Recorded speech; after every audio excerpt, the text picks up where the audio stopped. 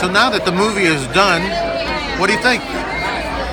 I think there's a lot to learn. I think for those that kind of moved to Atlanta in the 70s and the 80s and the 90s and compared to where our population is in 2018, I think you learn about who the father of affirmative action. You'll learn more about what now we call diversity and inclusion, the foundations and the templates that were set, and the man that died to make equality a part of the fabric of this town and subsequently other urban cities as well. How can a young person connect with someone like Maynard who comes from a different era?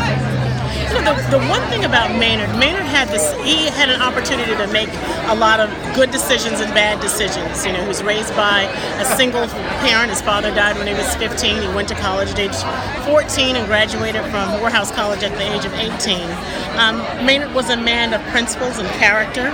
I think one of the things that the young people can understand, that it's not enough to just protest, but you have to live a very purpose-filled life and live life all the time, understanding the 360 way, why your vote matters, what the importance of economic opportunity is, and the importance of getting an education. And I think this film really translates those messages into what millennials can learn from now. So what would Maynard say if he were here today? Maynard would be ecstatic. He would love the fact that people wanted to come out and understand. I think from the very beginning, he has been pushing this from the other side. There's a lot of things that have happened, no matter what you believe. They're undeniable. But I think he would be very, very proud of a city that he died at the young age of 65, what we've grown to be. I think he'd be exceptionally proud of his children and his family. And I think he would say, you know, rock 'em. That was one of his adages, and he would be telling us to make sure that we always act inclusively of one another and to be kind and principled. Why should someone see this film?